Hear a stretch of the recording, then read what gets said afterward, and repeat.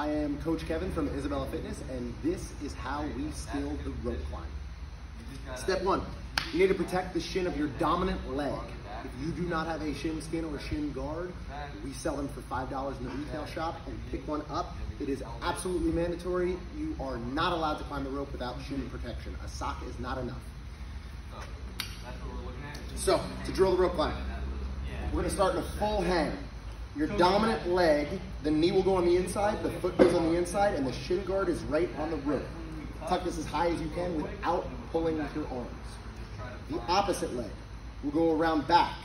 Pull the rope under the arch of your dominant leg, and your feet will seal the clamp. This is absolutely imperative before you even try and climb or pull. Seal the clamp fully, apply your weight, and use your legs to help pull up.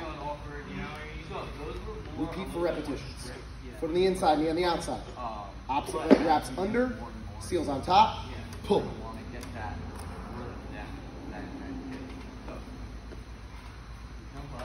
Good luck.